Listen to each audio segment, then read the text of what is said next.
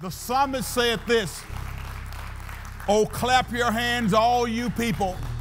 Shout with the voice of triumph." Now, I know most of y'all are praying and hoping that football season comes around without any interruption, if you're like I am, amen? And I know if your Cowboys get a chance to go to the Super Bowl, some of y'all are going to be shouting with the voice of triumph. Am I right about it? You're going to be clapping, you're going to be dancing, you're going to be doing all kinds of stuff. If the Saints go back, I know we're going to have a party in Louisiana. Am I right about it? Hallelujah. But the psalmist said, "Oh, clap your hands, all you people, shout with the voice of triumph." If you know you are victorious in Christ Jesus, if you know that you're the head, not the tail, you're above and not beneath, if you're an overcomer, not an underachiever, then you ought to clap your hands and say, "Thank you, Jesus." Come on, say thank you. I thank God for all that He's done. Listen, it's good to see you here in the house of worship today. Good to have all those who are joining us via live stream. It is a beautiful day the Lord has made, and we come to rejoice and to be glad in it. Amen. So if you have your Bibles, guys, we're going to start off again going back to our scripture in Genesis, the 21st chapter.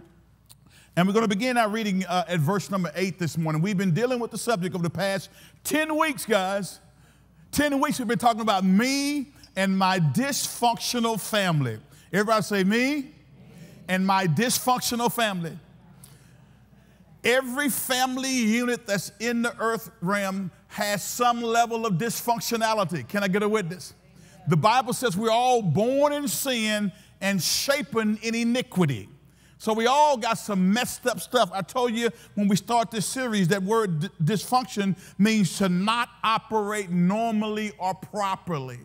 How many of y'all would care to admit and share with me that through the course of your family, and I know you have good families, but there are times when family doesn't operate properly? Can I get a witness? If you've been married past 2 seconds, you'll know that sometimes it don't operate properly. Can I get one husband to say amen if you ain't scared? All right. So dysfunction is a part of this fallen world that we live in. It means to be troubled. It means to be distressed, unsettled, upset, distraught, unbalanced, unstable, disordered. It means to be maladjusted, neurotic, emotionally confused, unhinged, mixed up, and messed up. And there are times in our life, guys, if we're honest, we experience those things. And we talked about family unit being more than just our biological family. But we talk about a family as a group of one or more persons and their children living together as a unit. It's also all the descendants of a common ancestor.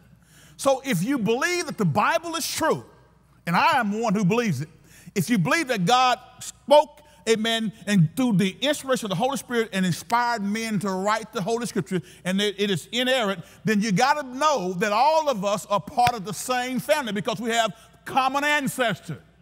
All of us came from Adam and Eve.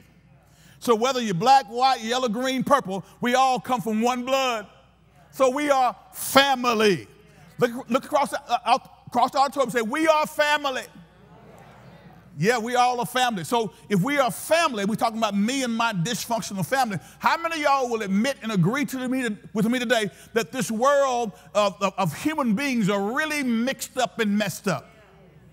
But here's the good news, guys. There is an answer for our dysfunctionality. God has the ability to transform a dysfunctional family. And that's what we're trying to do through this series, talking about me and my dysfunctional family. Now, when we looked at the family of Abraham, because that's the family that God chose to bring the Savior in the earth realm through. And we see that God dealt with Abraham and all of the things that he went through, and we saw the challenges, we saw the sin, and we saw him mess up and get mixed up. But then we get to the point, almost to the point to where we talked about the other Sunday, where when Abraham believed God and it was accounted up for him for righteousness. In his 21st chapter, that long-awaited son that God had promised he and Sarah had came to pass, and he had been birthed into the earth realm.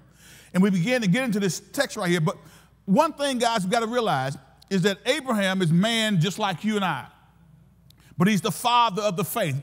All of the world major religions, Judaism, Islam, and Christianity trace their heritage back to Father Abraham. And so when we look at his life and we look at his family unit and all of the dysfunction that went on. You know, Sarah told him, hey, listen, go sleep with my handmaid and have a son. But we're going to see that caused some dysfunctionality in this family. We're going to see it here in this chapter. How many of you know blended families can be tough? Y'all know what the blended families is, right? When you got, divorces taking place or whatever, and you have a child that's not the biological child of the father or the mother, and then all of a sudden when people don't do it God's way, it doesn't work very well. But I've seen families who took it upon themselves to say, we're going to do even though this is not God's original design for divorce or whatever, and I got remarried, but we're going to do it God's way, and it's not going to be your child, it's going to be our child. And when they learn how to do it the right way, that family, even though that was not God's original plan, but God can use that family to bless other families in the earth realm. Can I get a witness? So we get here in verse number 8 of this 21st chapter. Let's begin our reading right quick. And as we're going down to that, guys, I want to share something with you guys. God is always testing us and refining us no matter how long we've been saved. God is always trying to purge any hint of dysfunctionality out of our lives. Are y'all with me? An interesting story I may have shared it with a couple of you guys, but it's about a couple of days ago, it was a month ago. And I believe this was nothing more than a test that God was sending my way to try to see where I stood. How many of y'all got some damage during this recent hailstorm that took place here in North Bossier Parish back April 24th, I believe it was. So my son's car and I, my truck and his truck was parked outside, so I had significant hail damage, a little over $10,000 worth of hail damage on my vehicle. But an interesting thing happened. The body shop, when they do the estimate, we did it a virtual estimate. Guy on the phone, we FaceTime, and I'm walking around the vehicle showing him the hail damage.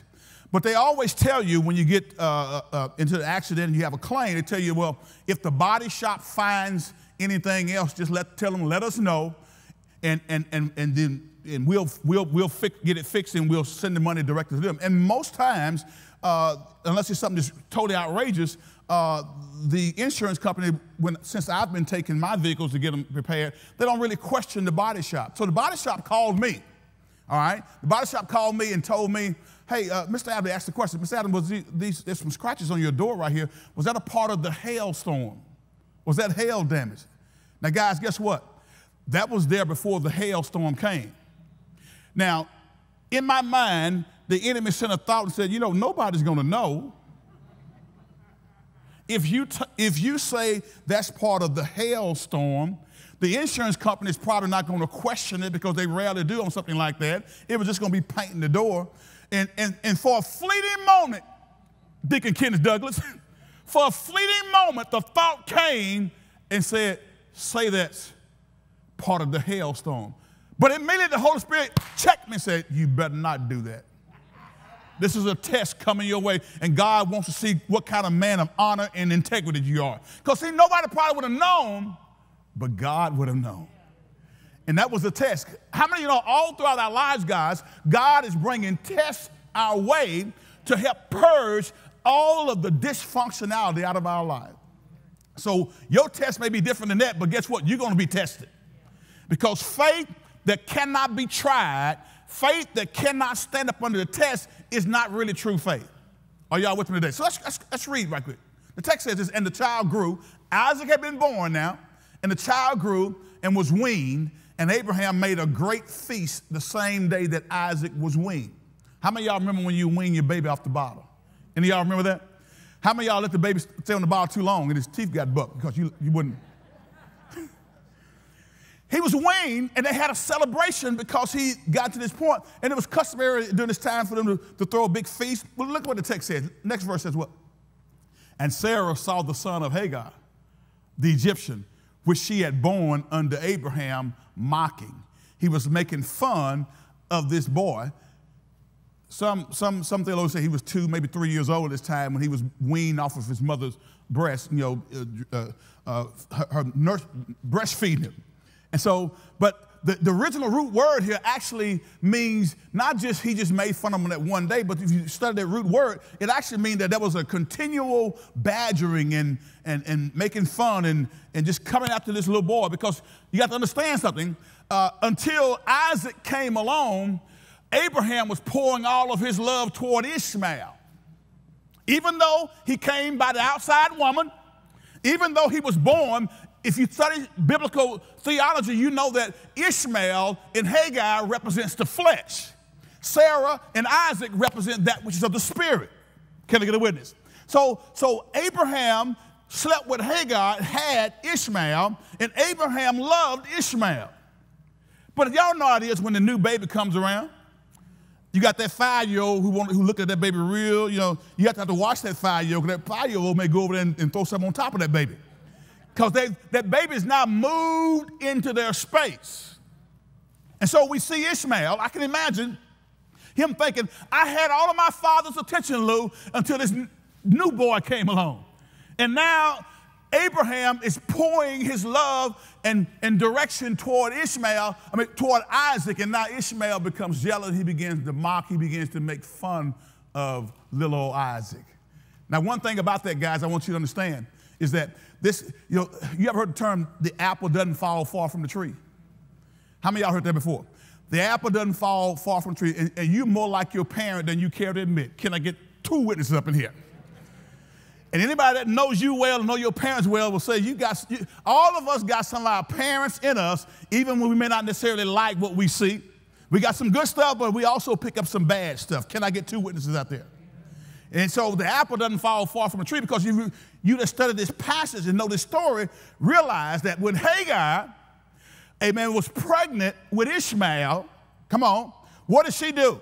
She started just kind of flaunting it in Sarah's face. And Sarah got so angry, she started being mean to her and just real hateful. And so Hagar ran away.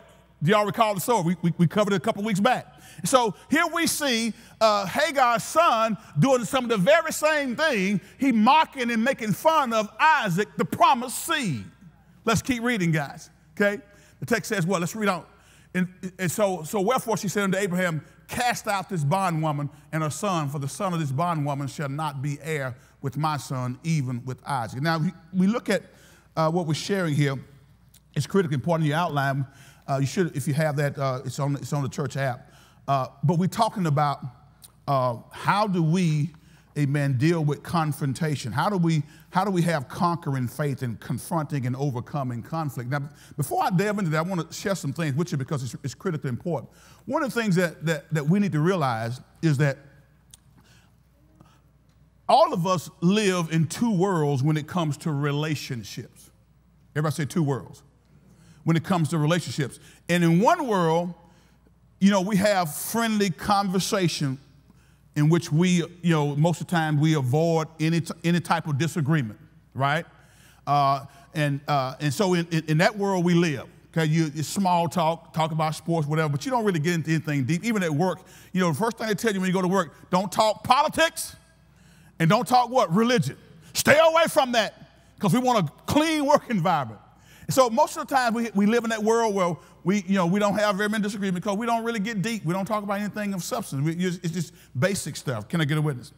And but in the other world, we have major conflict and conversations that tear everybody up and tear everything up, from the floor up to the head up, whatever. It tears us apart, because a lot of times we're talking about dysfunctional family. Many times we don't know how to do relationship God's way.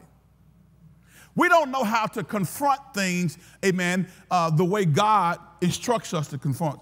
So in the first world, we have connection without truth. You connect with people, but you don't really get into deep truths. You don't really talk about things of substance. In the first world, we got connection without truth. And in the second world, we have truth without connection. In other words, you got truth, but you're not really connecting when you don't do relationship and conflict well. So if we're going to be in a position where we can begin to deal with the dysfunction in our families, one of the things we have to do, guys, is get comfortable with confronting sin in our life, We got to get comfortable confronting dysfunction and things that are not working properly. Then we got to be willing to connect with somebody in deep, abiding gospel relationship and be able to talk about whatever we need to talk about. That's one of the things I'm so thankful for, guys like Jeff Harper and Scott Patton and others, Tim Ross. Listen, this coming Wednesday night, you do not want to miss this real talk conversation I had with Pastor Tim Ross from Emerson City Church in Irving, Texas. He pastors a multicultural church, 60% black, maybe 40% other. And man, some rich gospel deep truths were shared on Wednesday. They're going to be shared on Wednesday night. So make sure you don't miss Wednesday at 7 o'clock. I'm telling you, the Holy Spirit was all over that conversation. So you make sure you get there, okay?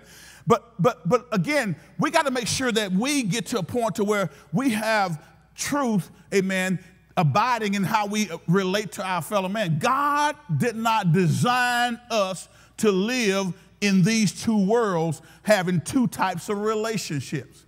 In other words, remember what I said, in the first world, we have connection without truth. In other words, you just do small talk. Most of the people that you come in contact with, you don't really get deep with. You don't really talk to them about your family problems.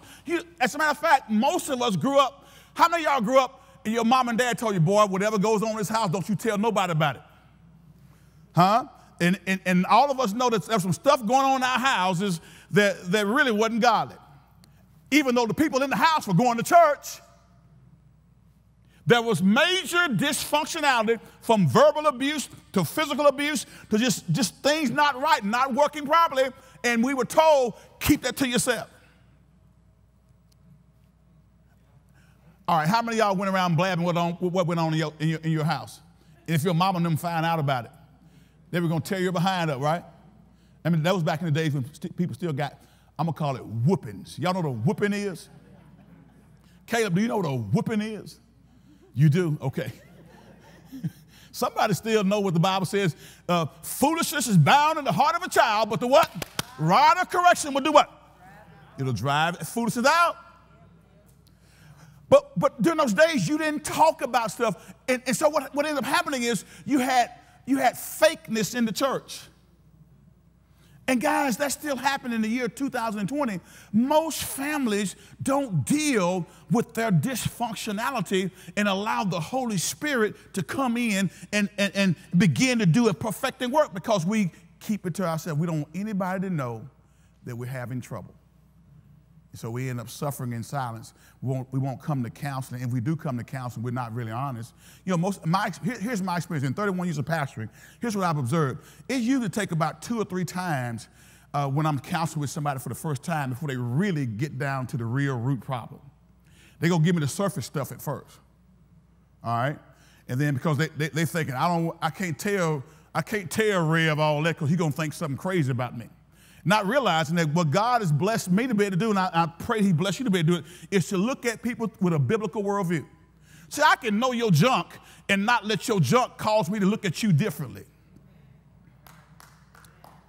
Let me say it again, because maybe that went over here. I can know your junk, know your stuff, and it still not cause me to treat you differently because I know your stuff. Because your stuff is just different from somebody else's stuff, but all of us got some stuff. Amen. But because we live in those two worlds where we have connection but we don't have truth, you can come to church and be suffering but won't feel like you can tell another brother or sister what I'm going through and what's happening in my life. Are y'all with me? Are y'all tracking with me today? See, God wants us to get to the point to where that we have truth with connection. When we connect as a body of believers, because we all come from Adam and Eve. We all of one blood. We all are brothers and sisters when you trace it back. Am I right about it? So God wants us to connect, but he wants us to live in the one world where he lives and where truth and love coexist and they're allies. In other words, the Bible tells us to speak the truth in love. I want you to go with me right quick to Ephesians, the 4th chapter. I know I'm jumping, but I gotta throw this in. Guys, y'all may want to start my clock because I may preach for an hour and a half today if you don't slow me down. Glory to God. Watch this. Go to Ephesians, the 4th chapter, verse number 11. Ephesians chapter 4, verse number 11. Watch this. Now, I need y'all to pay close attention to what the Holy Scriptures say, because it's the Word of God that produces the faith in our heart that causes us to trust God totally and completely. Faith cometh by hearing. Hearing by what? The Word of God. So I need Word, Lou, in order to be able to walk in faith. You want the faith? Without Word, I can't have faith. And Hebrews 11:6 says, without faith, it is impossible to please God. The person that comes to God, Kanisha, must believe that he is, and that he's a rewarder of them that diligently seek him. Baby, how long did you stand before you got into veterinary school at LSU? How many years was it? 4 years. Graduated 4 years ago, trusting and believing God that she would get into vet school. Somebody, I bet you probably got tired of folks asking you, well, you in yet? You think it's going to happen? Girl, you ain't gone to vet school yet? What you going to do? What if you don't get in? Baby, you in now. Come on, get a Lord a hand of praise. You in now. See, when you learn how to stand in faith and don't, after you have, the Bible says you have need of patience after you've done the will of God that you may receive the promise. So everything doesn't come just like that. But when you got faith and you trust God, he will bring it to pass. Can I get 5 witnesses out there? Can I get 2 witnesses? How about 15? How about 35 of you out there? But God is waiting on us. He's looking for believers who will trust him and take him at his word. The Bible says this, God looks to and fro throughout the earth trying to find a man who he can show himself strong toward. I want to know, are you that candidate that God can show himself strong toward? Look at what he says here. Now, guys, I got to move. This is something I need to share with you, and we're getting back to our text, but I need to share this. Now, this is the Apostle Paul writing to the saints at Ephesus. Notice what he says. Now, these are the gifts Christ gave to the church: the apostles, the prophets, the evangelists, and the pastors and teachers. It's commonly referred to as the fivefold ministry gifts. Now, watch what he says. Their responsibility is to do what? Equip God's people to do his work and build up the church, the body of Christ.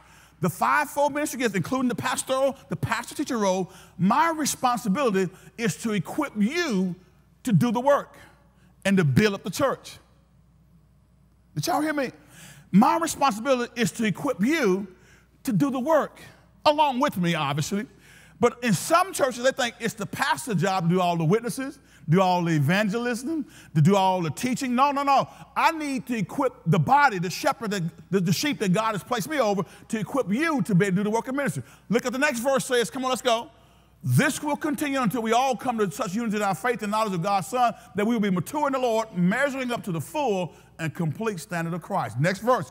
Come on, we got to go. It says what? Then we will no longer be immature like children. We won't be tossed and blown about by every wind of new teaching.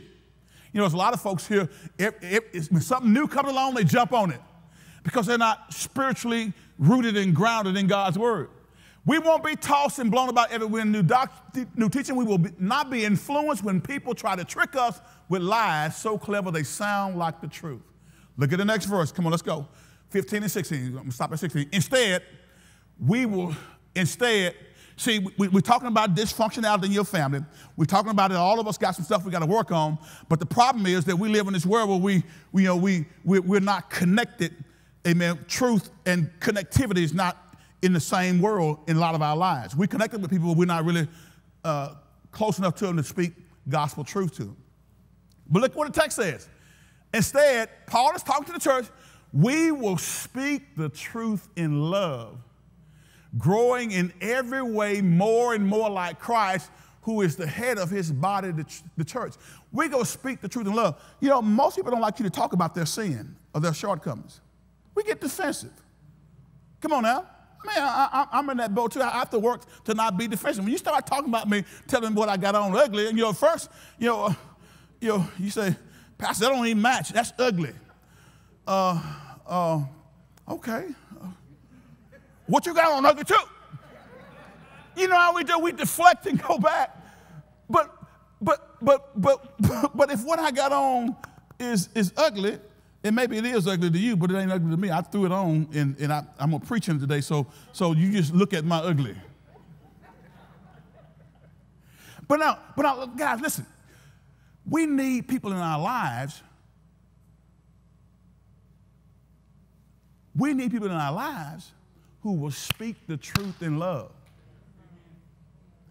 who we're connected to in such a deep, abiding gospel relationship that you won't run when you hear truth spoken in your life.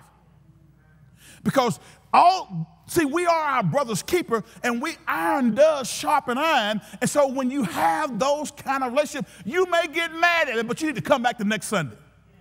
I told you before, if you're a member of this church, at least 15% of the time you ought to be hot with me.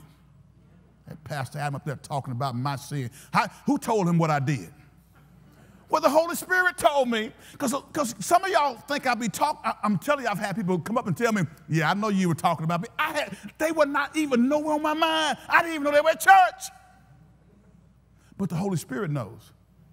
He knows what you're dealing with. So as your pastor, guys, I'm going to tell you, I love you enough to tell you the truth. And if you get mad at me, I'm okay with that. Just go pout for about 5 minutes and do like your mom said, straighten your face up, boy. How many of y'all parents used to tell you that? Straighten, you stop that crying. How many of y'all remember that? They'd be whipping you and telling you to stop crying. You're like, that don't even equate. You tear my behind up and want me to be quiet. But when I speak the truth in love, and it may hit you a little bit, okay, you're a little bit mad at me, but go pray about it. And the biggest thing is, do like the people in Berea. They searched the scriptures to see if what the apostles told them was so. I don't want you to take my word for it. I want you to go and exegete the text. That's a big fancy word that if you go to seminary, you know what I mean. Just go look it up. So you can have correct hermeneutics to be able to apply the Bible in your present day illustration, in your present life. But we got to have people in our life who will speak truth to us. He said, instead, we will speak the truth in love, growing in every way more and more like Christ, who is the head of his body, the church. The next verse says what? Come on, let's go. He makes, look at this. Watch this. Christ is the head of the church. Who's the head of the church? I'll back up. Let's look at it again. Who's the head of the church? Watch this. It says, instead, we will speak the truth in love, growing in every way more and more like Christ. The longer you're saved, the more all of us should look like Christ. We should not be stagnant, staying in the same baby state that we were when we first got saved. We will speak the truth in love, growing in every way more and more like Christ, who is what? The head of his body, the church. So Christ is the head of his body, the church, not Doyle Adams. I'm just the under shepherd. I'm just a vessel. If I were to die tomorrow, God will raise somebody else up to pastor this church. Now, I'm not looking to go tomorrow. You understand me? But if I did, God has a ram in the bush. Can I get a witness? Next verse. Come on, I got to go. It says, he makes the whole body fit together perfectly as each part does its own special work. Do you not realize, Brenda, Vincent, you got a special work? You got a gifting that all of us in this body need. Kay Brian, you got a gifting that we need. Come on. Are y'all with me? Al Pollard, you got gifting that we need. He says, as each part does its own special work, what does it do? It helps the other parts, what? Grow. So now you sitting on your gift, and we are not growing like we need to grow because you sitting there being immature. But they didn't call me to sing a song. I ain't getting back in the choir. We've been on the pandemic for 3 months, and they ain't called me to sing. I ain't getting back. You wait till Maria come back and talk about all the choir come. I'm not coming back. You not realize that people have that kind of mindset? I mean, I don't know anybody here. Wink, wink. But guys, we make ministry about us when it never should be about us. It should be all about him. Are you with me today? So it says, as each part does its own special work, it helps the other parts grow. Watch this, so that the whole body is healthy and growing and full of love. So we need your gift. We need you to grow. We need you to be mature in your faith such that you can plug in and we can benefit from your gift so that we can all grow. Amen? Now get back to Genesis right quick. I had to share that with you because our connections are best when they are truthful And our truth is best when we are connected. Amen. The Bible tells us, speak the truth in love. Confrontations and conversations work best when people both care for each other and tell the truth to each other. Quit lying to your fellow man. Tell the truth. Speak the truth in love. And we don't do that often enough, amen. Good things happen when we do. People get along, resolve issues, and still maintain the connection they need when they speak the truth in love. Now, get back here to our text in Genesis 21. We have conflict that goes on here. But guys, listen. In confronting and overcoming conflict, we see the nature of this conflict. We see what happened because there's history here. There is history here that causes Sarah to go off. History here that causes Ishmael to be jealous of the fact that all of the attention now is being heaped on Isaac, the promised seed. There's history, and many times when you go into counseling or when you're dealing with a situation, people just tell you the fruit and they don't reveal the root. And if you don't deal with the root, guess what's going to happen? That fruit going to come back up. How many of y'all ever pull weed out your flower garden or just pull the top of it up and then, 2 or 3, maybe 3 or 4 days later, it comes right back up? Because if you don't deal with the root, guys, it's coming up again. It is coming up again. And so God wants us to have these deep, abiding gospel relationships so that we can speak the truth in love and deal with the root cause of some of our stuff that we're dealing with. So the nature of the conflict was Ishmael's sin. He mocked his little brother. He ridiculed him. He was mean to it. But the issue was because it was a blended family, and the mama didn't get along with the outside lady and her son. And so we had all this stuff going on. Abraham. Now, guys, let me tell you something. Their plan was never God's plan. Let me just say it right quick. The Bible will reveal the warts of people who God used. So all of us got some warts. Just because Abraham did it, and just because Sarah suggested it, don't mean it was God's will. But God had chose them, and God is working on them through this process to get them to chapter 22. Guys, next week we're going to get to chapter 22. We're going to shout because we're going to see Abraham being in the position where God says, now I know. I know where your heart is. God already knew, but he had to show Abraham where his heart was. Are y'all with me? So the nature of the conflict, we had Ishmael's sin. Then we had Sarah's sin. She overreacted. She was distrusting, and she was cruel. Look at verse number 10. Let's go to verse 10, okay? And then Abraham's response, we see he was distressed and he was grieved and he was perplexed by this family stuff that's going on. When you got blended families, you got turmoil if you don't deal with it the right way. Look at what it says. Wherefore she said unto Abraham, cast out this bond. The same woman she told her husband to go sleep with. The same woman who got distressed because the pregnant woman who she told her husband to sleep with now was making fun of her and flaunting it in front of her. Look at me, I'm pregnant. You can't get pregnant. Look at my big old belly. Look at the baby kicking. Ooh wee, Sarah, Sarah, Sarah, Sarah. Ooh wee, Sarah, I got a baby in the belly. I don't know what she was saying, but what else? I don't know. Maybe she said that. I don't know. You don't know, so you can't tell I'm teaching false doctrine. I don't know what she said. You don't either. But she had to do something because Sarah got so incensed and mad. She became so cruel to her that Hagar ran off. She came back. God protected her while she got there. Let me tell you something. See, a lot of us in our lives, I told you before, when you birthed your Ishmael, you got to change his diapers. That flew over somebody's head right there. When you birth an Ishmael, when you do something in the flesh, God will forgive you for what you did in the flesh, but guess what? There's consequences to your fleshly decision. And what we want to do, we want to get in the flesh, do our deal in the flesh, and then God forgive me, and Lord, don't let no consequences come, Lord. Because you really forgave me, you're going to keep our relationship together. No, see, sometimes we do stuff in the flesh, God forgives us, but there's consequences. If I go down there right now and rob Brooks's, God will forgive me for robbing Brooks, but guess what's going to happen? The preacher going to jail. I'll be forgiven doing my 5 years up the street. And our own member, Keisha Evans, will be the warden over her pastor for robbing Brookshires. God forgave me, but there's consequences to the Ishmael that I birthed. And some of y'all right now got some Ishmaels that you birthed, and now you don't want to change the diaper. You want them to go away, but you got to deal with it. Are y'all getting my drift here? So wherefore she said to Abraham, cast out this bondwoman and her son, for the son of this bondwoman shall not be heir with my son, even with Isaac. Get him out. Watch what she says. Now, come on, let's go.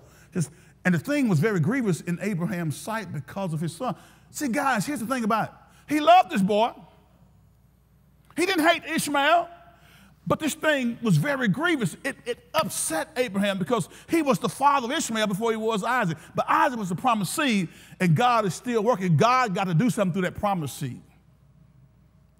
He's going to take care of Ishmael and Hagar, but he's got to do something through that promised seed. And he's not going to let anything mess that up. See, sometimes in your own life, guys, you may not understand and see God's hand moving and working, but when God's got a plan, he'll take you through a wilderness experience. He'll take you through whatever he's got to take you through to build your faith, to work his plan in your life.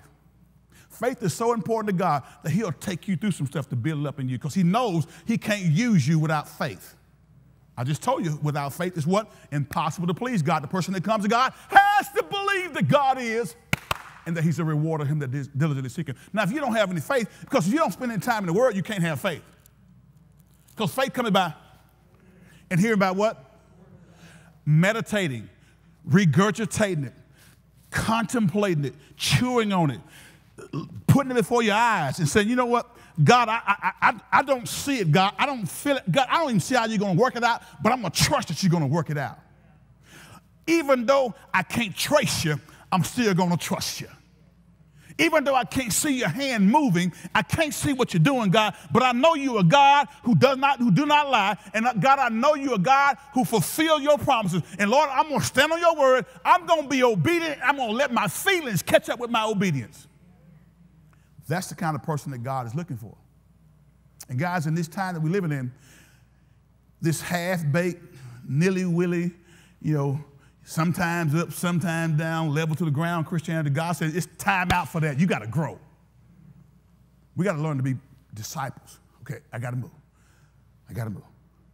So Abraham responds to greeting. But here's the answer to the conflict. God. Any conflict you got, God is the answer. Are y'all with me? God is the answer.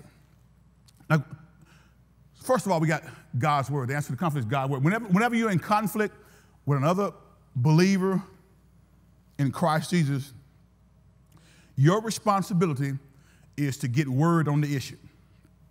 Get word on the disagreement.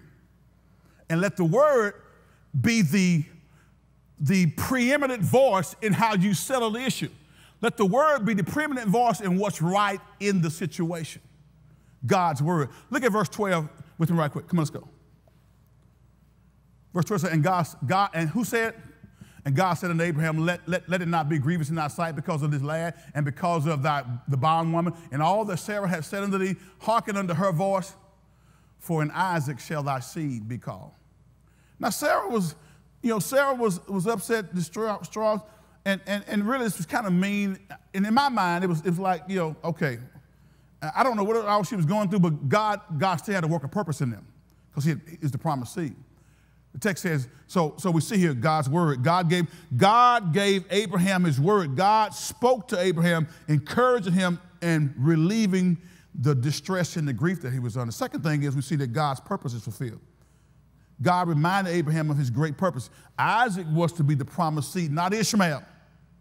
The son Isaac was the son he was going to give to rise up and be the chosen lineage through which the Savior will be birthed through. So God still had to protect that. So God's purpose was still on display here as he tells him to send Hagar and Ishmael away. But he's going to protect them, guys. He's going to protect them because, see, God knew that when Sarah and Abraham did that was not his plan, but God's still going to protect. God always has a heart for the widows and the orphans. God always has a heart for the poor. Check your Bible out. God always is going to be where people are hurting. So God's purpose, amen, was on display in God's assurance. God assured Abraham that the conflict would be resolved. Ishmael would be looked after and richly blessed by God. Look at verse number 13 with me right quick, okay? He would grow into a great nation of people. And the guys, let me tell you something. The descendants of Ishmael and Isaac are plentiful across this globe. The descendants of Ishmael are those Arabic nations. And they've been at war with the sons of Isaac all these years. This is do y'all still know that there are Arab nations that are part of their creed and their constitution is to wipe Jerusalem off the map, to wipe Israel off the map? And they're surrounded, Israel, this little tiny nation, is surrounded by all these descendants of Ishmael. It's a family feud. But guess what, guys? God, when he is your protector and your provider, I don't care how many enemies come against you, no weapon formed against you is going to prosper. When you belong to God and you are in covenant relationship with him, he'll keep your enemies at bay. As a matter of fact, the Bible says he'll make your enemies your footstool. Israel, still, God's still holding their hand up. God is still protecting them even when others want to destroy them. The descendants of Isaac and Ishmael still at war today, guys. I mean, this thing started way back here in the scripture, but it's still going on today. And also the son of the bondwoman will I make a nation because he is thy seed. He was Abraham's seed, even though it was conceived in the flesh, but God said, I'm going to take care of it. All right? So the results of the conflict, you had broken hearts, you have separation, you got divorce. Because again, when he connected with this woman, it was like in that culture, it was polygamy. Guys, no man can have more than one wife. That ain't God's will. Y'all with me? Now here we see God using a man who did something that was outside his will. How many of y'all looking at the Bible and say, oh, ain't that a shame? Don't you do that? Because I'm looking at you and you looking at me. And we've done some things outside the will of God and God's still using us. Oh, don't y'all look at me like that. Yeah, I know you're saved. I know you study your Bible. I know you're in church every week. But I promise you, if I were to pull back the curtain of your life and we could play your life on a screen, y'all be doing this right here. Excuse me, Brother Pastor. I see y'all, but I won't see you again. Because if we knew everything that you did, if we knew every thought that came to your mind, how many of y'all be embarrassed? If we knew every thought. I'm talking about every thought. I'm talking about every thought. The ones you have to bring into captivity because they did not line up with God's word. That one, yeah, that one. The one you thought about, yeah, last week. The one you thought about when you were 25. Or the one that you, not only did you think about it, but you committed it. All I got to do is go back some of y'all's college years, and you're like, oh, don't go there, Pastor. Don't go there. Somebody said, please don't. But guys, thank God that we have a forgiving God. And when we set our heart towards him, he'll forgive us. The Bible says, if we confess our sins, he's faithful and just to forgive us and do what cleanses us from all unrighteousness. All right, so we get victory in this conflict. Let's go back. Let's move forward here, okay? The fourth thing is the victory over the conflict we see here in the 16th verse. Go to the 16th verse. We're going to skip ahead here. The text says this, and she went and sat her down over against him a good way off. This is Hagar and Ishmael, as it were a bow shot. For she said, this is Hagar said, let me not see the death of the child. And she sat over against him and lifted up her voice and wept. Sarah kicked her out. But again, we're going to see some victory over the conflict in here. Watch the text says, next verse. And God heard the voice of the lad, and the angel of God called to Hagar out of heaven and said unto her, what aileth thee, Hagar? Fear not, for God hath heard the voice of the lad where he is. Next verse says, well, he was Abraham's son, guys. Even though he was the outside child, so to speak, he still belonged to Abraham. And let me say this, let me say, for whoever this is for, let me say this right quick. If you are a wife and it's a blended family situation and your husband has children, don't keep your husband from being involved in his children's life because of your insecurities. Every child needs their father. Even if it didn't work out with you and him, don't be using the child and putting them in the middle of that. And vice versa. Husband, don't you do the very same thing. It's such a dastardly thing when grown-tail folk, let me put it that way, grown-tail folk will put children in the middle of your junk, in the middle of your dysfunctionality because you were dysfunctional, didn't know how to do marriage, didn't know how to do a relationship. Now you go use the children to punish the other person. That's a shame. And you in the church praying every Sunday. Everybody say dysfunction. Say it's messed up. It's not right. Let's get it right. So that's, I don't know who that's for, but quit using, listen, God just told me that's a prophetic word because somebody's been having some trouble with those kind of relationships. You stop it.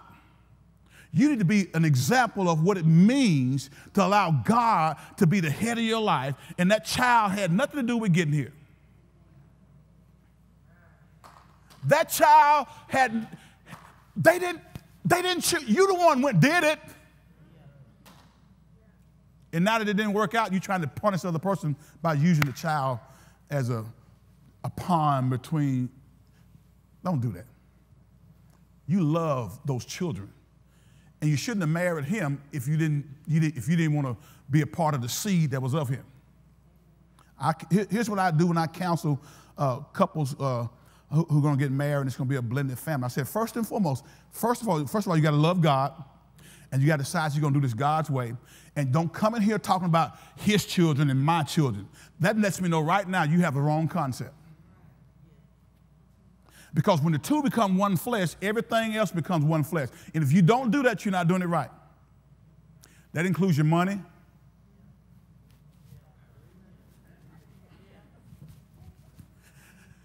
That includes your money. All y'all live streaming, that includes your money. Your time, your love. You pour into that child just like if you can't accept the children, don't marry the person. Can I get 2 amens out there? You saved, sanctified, say you filled with the Holy Ghost, and you acting like that? Come on. Say, come on, man. Say, come on, man. Don't do that. Don't do that, okay?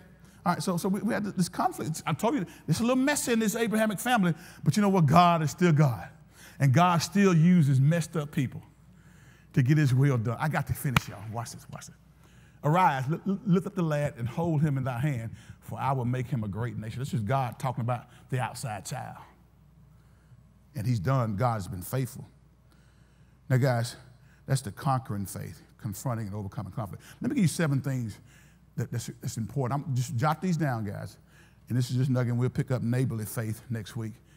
And it's going to be 2 weeks before we finish this, okay? I told y'all next week, but I knew I wasn't going to I'm pacing myself, okay? Will y'all stick with me? Because how many of you know we got some messed up families, we got some dysfunction, and when we as believers don't know how to handle that dysfunction, and we become a poor witness and a poor testimony to the world, okay? Let me get this is not on your notes, but just jot these down. Some 7 benefits of confronting wrongdoing, confronting sin, confronting or speaking the truth in love. Here's some 7 benefits of confrontation. Number 1, it preserves love. Everybody say preserve love. Confrontation preserves love in a relationship. I know you said, Pastor, what are you talking about? See, most of us think that don't even make sense. Well, we think that if I confront someone, here's what we think. If I confront someone, they're going to either get mad or leave the relationship altogether. And that does happen on occasion when we got immature people, but confrontation was not designed to make someone angry or chase them away. In fact, it was designed to do the opposite. Listen to this, the Latin term for confrontation means to turn your face toward, to look at frontally, to turn your face toward and to look at somebody face to face. It just indicates that you are turning toward the relationship and the person. In confrontation, people simply face the relationship and deal with an aspect of the connection that needs to be dealt with, that needs to be addressed. Listen to me carefully. The intent of confrontation is to make the relationship better, to deepen the intimacy, guys. Amen. And to create more love and respect between two people. So when you have to deal with a problem, guys, it's not designed to injure you or to hurt you. It's designed to preserve the love in your relationship. But most people don't do it very well. Most of y'all sitting here right now, and the person you're married to or the person who's your mama, your dad, or your child, there is something that you probably need to talk to them about, but you're afraid to talk to them about it. You're afraid of the blowback, or you're afraid of how they're going to feel, and whether or not they're going to like you anymore, whether or not they're going to invite you over for Sunday dinner anymore, or whether or not it's going to be no sex because you addressed my issue. And that goes for husband and wife. Let me say it again. There ain't going to be no intimacy because you dealt with my stuff. You addressed my issue, so I'm going to keep myself from you. When Paul in 1 Corinthians, the 7th chapter, I know we're getting a little quiet, and you say we got children here, Pastor. You need to be gentle. I am being gentle. Your children know more than what you think they know. And so you better start teaching them, because those little rascals on the internet, they don't saw some stuff that you don't even know. They saw it, clicked off and saw you coming, they clicked back on when you left. Do you not know the average age when a young man is exposed to pornography is 8 years old? Did you hear me? 8 years old, our children are being exposed to pornographic images online. And you think they're in there doing homework. So in 1 Corinthians 7, it says, don't defraud one another, except to be with consent for a time that you may give yourself over to fasting and praying. See, wife, you can't fast and pray all year.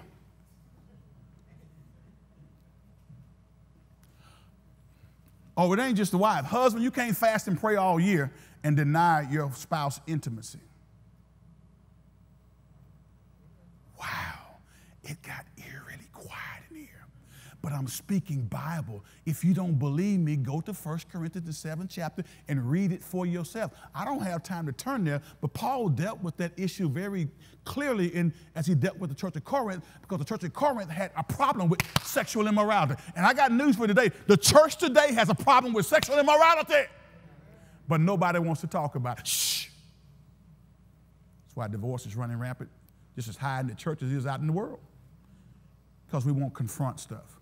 So it preserves, number one, confrontation preserves love in the relationships. Kind of like tending the garden. If your fruit and stuff are going to grow, Al, you got a garden, you got to go out there and pull some weeds. You got to work that thing.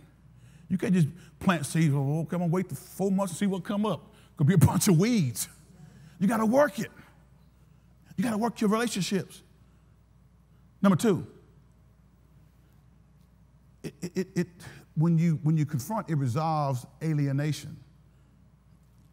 Healthy confrontation brings disconnected people back together. It resolves alienation. You ever felt alienated in your family? Talk to me. You don't have to raise your hand, but just not to. You ever felt like your family just wasn't connecting with you, or maybe you were on the outs with your family, or your husband, your wife, or your family at work? Or look, listen, we all come from one seed. We all are part of the same family. Have you ever felt alienated from your black brother, your white brother? Oh, come on, talk to me. Our country has a history of that, doesn't it? And that's why we're trying to deal with it. See, when you feel alienated, when you learn how to confront stuff, when you stop pretending like it's not there, then you can bring disconnected people back together. So it resolves alienation. That's what conflict does. Man, I got so much to say on this. I hate to even start giving y'all that. Can y'all let me come back next week on that? I'm going to come back next week on that, okay? And I know I'm messing up my notes, and I'll put this in your notes next week, okay? But I want to talk about that, because we have to learn how to confront the right way. You don't confront cussing and fussing and being belligerent. That's not God's way. But you do need to speak the truth in love to deal with the dysfunctionality that's a part of your family relationship. Jesus gave his life for each one of us out on Calvary to help us get to where he desires and he designed us to be. We all are seed of Adam and Eve, and he wants to help us get to our proper place in him. He gave his life for us out on Calvary, crucified, hung, bled, and died, buried in a borrowed tomb, resurrected the third day morning with all power in heaven and earth in his hand. That very same Jesus says, I'm going to delegate my authority to you. I want you to be my ambassador. You're living here on earth, but your home is in heaven. And so since you are an ambassador for Christ, God says, use your life to honor me, to honor your home state, which is heaven. Every head bowed, every eye closed. Father, we thank you. And we praise you for this divine opportunity. Oh God, you're so wonderful. And you are so kind. Lord, we love you. And we praise you and we lift you up. Lord, I know that you're moving. You're moving in this world today.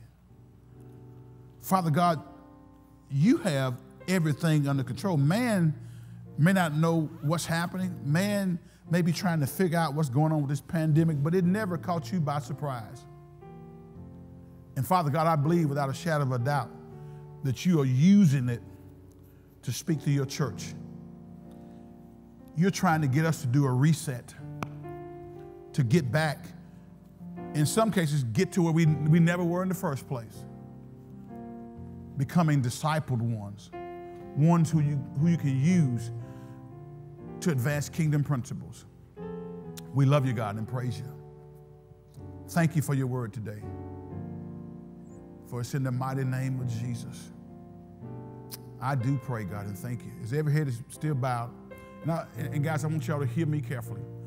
And those who are listening by way of live stream, the one thing that God desires from each one of us is a covenant relationship. He wants to connect with us. I don't care how foul or dirty or nasty you've been, God still desires to connect with you. He gave his only begotten Son so that you and I could enter into the presence of a holy God. He loved us enough, guys, that even when we were dead in trespasses and sin, he sent his very best to die on the cross for us. So now, if you want to have that personal relationship with God, I want to give you that opportunity today. Listen, it's very simple. Number one, all you got to do is realize that you need salvation first and foremost. If you want to be saved, you know you need to be saved. That's the first step. And the second step is you got to believe that Jesus Christ is God manifested in the flesh. He died a sacrificial death on the cross of Calvary so that you and I could have the right to interface with a holy God. And then the third thing is simple. Jesus said, if you would invite me to come in, he's standing at the door and knock. If any man hears his voice and open up, he'll come in and make his abode there. So if you believe in your heart and confess with your mouth the Lord Jesus, then he will come in and you shall be saved. Now that's the beginning of the journey, guys. And here's how you can tell if you're really on the journey or not. When there's a life change, when you sin and it bothers you. If you can sin and it doesn't bother you, something's not right. But if you really meant that, then get plugged in to a Bible-believing church. So if you want to be saved today, just lift your hand where you are. If you're out there listening to it via live stream, you can just say, Jesus Christ, I want you to come into my heart to save me. I realize I'm a sinner and I need to be saved. I don't know all there is to know, but I'm going to trust in your sacrificial death and come into my heart to save me. And if you did that, we want to hear from you. Give us a call, email us and let us know that you made that decision for Christ, amen? And if you're here in this place, sitting in the sanctuary, and you want to be saved, you can stand on your feet. We'll pray for you right where you are. But beyond that, guys, if you're already saved, but you have trouble